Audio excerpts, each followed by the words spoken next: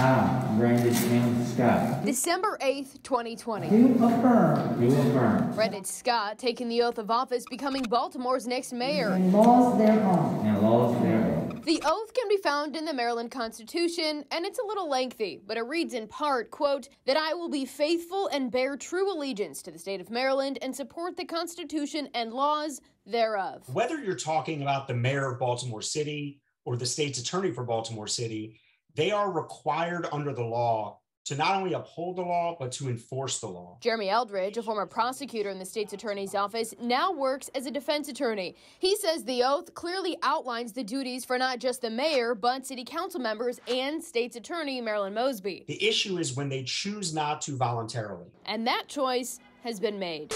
What we will do is actually enforce illegal activity that is not protected by the Constitution. The mayor claiming there's some gray areas surrounding the law prohibiting squeegee kids from doing what drivers see and deal with daily.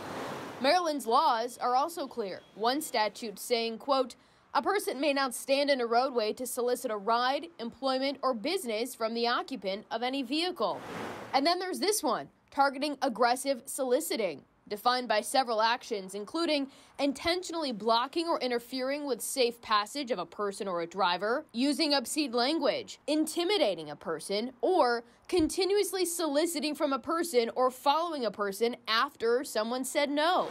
Last week, one squeegee kid telling Fox 45 News he often squeegees after a driver says no. You can't always take no for an answer. Councilman Zeke Cohen coming out Wednesday against calling for more law enforcement. Have police officers as part of the solution. They got to show up and be present as well. But I don't want them coming out whenever they see a young person squeegeeing and throwing on handcuffs. So after public statements from the mayor and other elected leaders about not enforcing the laws on the books while squeegee kids dart in and out of traffic, we sent a question asking, do you believe you or your colleagues are violating the oath of office by opting not to enforce the laws relating to public solicitation? That question going ignored. When voters come to vote in 2 years for the mayor again, will they remember this situation? Eldridge says the city is at a crossroads, and right now, everyone is at risk. This is dangerous for people on both sides, both the drivers and the squeegees. What will be done by the people elected to serve and uphold the Constitution remains unclear,